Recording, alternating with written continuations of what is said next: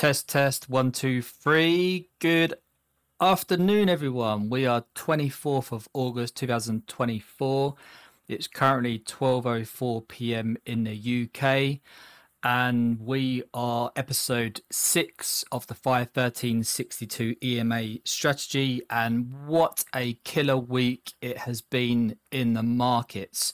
I've caught some killer moves, and I'm super excited to share with you what I've caught, how the market's played out. And as mentioned in the free Trade Masters Telegram group, I most of the time will be posting the trades that I've caught or I'm getting in. Let's dive straight into this.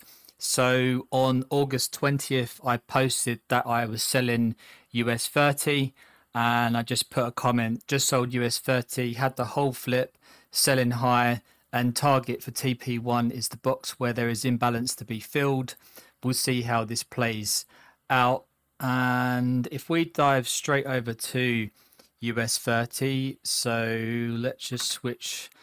So I sold around here, and we had imbalance in this box here. Can you see from this wick to this body of this candle here, there is imbalance, right? So this imbalance area I had as a target, and that's one of the reasons why I sold, and I knew that that imbalance had to be filled in at some point.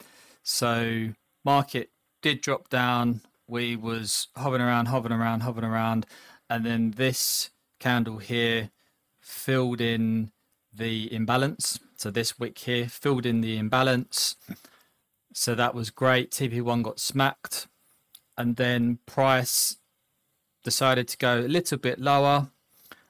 I did have TP2 at the 62 EMA, however price decided to react off this institutional candle here. So if we just draw a horizontal ray line on the body of this candle here, can you see how that just tapped it perfectly to the wick and then just rejected, and then that's gone for a bullish move? So that would have been a great buy to get in there. I didn't actually catch the buy, I just cashed out on the sell. So this US 30 move played out, which was really good. And then the next trade that I posted in the Trade Masters was Bitcoin buys. Now with this one, we had the 51362 EMA crossover, so they all crossed over. I had the alerts go off, and the alert actually went off as well for the 13 EMA. So that's why you can see that I've gone in for a buy as soon as that happened, and price started to reject, and I thought this was going to go bullish from there. The stop loss I actually put around here, and what happened was this one did hit my stop loss, and I will explain why. So if we just jump straight to crypto markets and to Bitcoin, so price, where was we? Yeah, so we was here.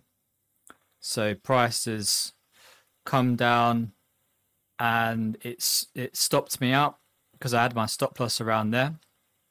And the reason why was because, again, it's mitigated its position out of the institutional candle, which is there, and on the body here. Okay, so can you see how price has come down again, and it's tapped that body of this last down candle before this up move, so it's mitigated its positions. So as soon as I see that it was mitigating out of its positions, although I got stopped out, I did go in for a couple more buys. TP1 was above this high here, and then I twin trade this, so I would let the move just play out and hold as long as possible. So if we go back to Trade Masters group, I put first trade was a stop loss as Bitcoin mitigated their position, sell to buy, last down candle before the up move. We'll look to go over next session. Still went in for fresh buys, same take profit. So I went in for a couple more buys. This time I had the stop loss below this low here. And as you can see, I had my take profit above this high here. And then the next post that I put, that take profit one was smashed, which was great. And then price just carried on being bullish. So that was a really, really good trade to catch on Bitcoin. And it was glad that that played out perfectly. So really happy with that one. Gold, I sold gold, and that was another beautiful trade to catch. So let's just dive straight into gold. So with gold, we are selling high. We had the 513 EMA crossover happen here. So sold here, sold here. TP1 was the 62 EMA because it wasn't too far away. So if I go back to here, you can see that I sold from the crossover, and take profit was smacked because it hit the 62 EMA and then started to reverse. So you could have sold here, caught the move down here, and then you could have bought here and caught the move up here. So another beautiful trade caught on gold. Really, really happy with catching that one. This one I just posted yesterday, what a buy this was on Bitcoin. EURUSD, I believe I did place a trade with EURUSD as well. And yeah, EURUSD, again, I did sell the crossover here, or the whole flip, and thinking that again price will go to the 62 EMA as my take profit one. However, this was break even in the end, so made a little bit of profit here, and then price decided that it had other ideas, and now it's turned back to being bullish. So another really killer week. Really happy with this strategy, really happy catching these moves, documenting it all in the Trade Masters Telegram group, which again is completely free to join. Link in the description. The new thing that I've added onto TradingView is the bid and the ask price, because it is good to have this on because you can actually see where the current price is. So it just makes life a little bit easier seeing it on TradingView as well as seeing it on the FP Markets, which is my broker. Again, if you're looking for a broker to join, I've got the affiliate link in the description. This broker is really, really good because they let you trade the indices like US30 on mini lots, micro lots. You know, you don't have to be using standard lots with a lot of these brokers. So that's why I like FP Markets, and it's really good that it's on CTrader as well. And I've got the bid and the ask prices on CTrader. So I did mention as well that I will be posting potentially the market news or the market overview for the week. I think it's best moving forward. I think it's around Monday that I'm part of this really, really good group that posts what the potential setups in the market is going to be. When I say setups, I mean like the news.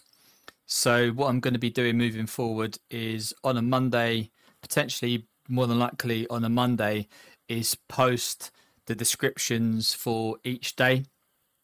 So for example, like what's happening in the market this week, and I put the dates. This is from this date to this date, and then Monday it's just telling you this is going to be a quiet day.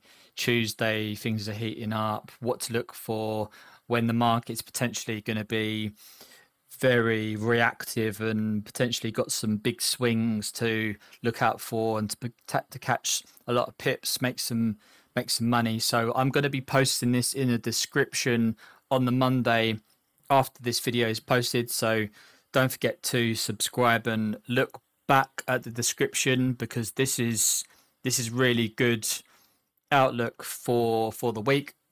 Also, make note of this website, bookmark it, myfxbook.com. If you go to the economic calendar, you can also see for the week ahead all the news that's going to be happening in the markets. I have a quick look over this and just really pay attention to the high impact ones. I'm not too fussed about the low impact or the medium impact, and just having a quick look through this. Monday, nothing really happening. Tuesday, again, nothing really happening. Wednesday, nothing really happening. Again, as well, it all depends what market you're trading. As I mainly trade the US 30, I'm more interested in the USA news, so I kind of look for that. But for example, if you're trading like EURUSD, then really you want to be looking at euro as well as the United States dollar. If you're trading in Great British pounds, then obviously you're more likely going to be interested in what's happening in GBP news. Moving on to Thursday, this is where it gets a little bit exciting, because this is the coming to the end of the month. So as you can see here, on Thursday, August 29th at 1:30 p.m. UK time, we have the NFP, which is the non-farm payroll. And this is the jobless claims. This really moves the market like big time. So just a quick Google, have a read up on this. The NFP is a monthly report that estimates the net number of jobs gained in the US in the previous month, excluding those in farms, private households, and non-profit organizations. Have a read up on this.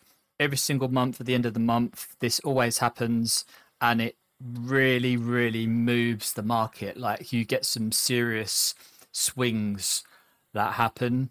So really excited for August the 29th. This is really going to move the market, and that is it. There's nothing really happening on the Friday.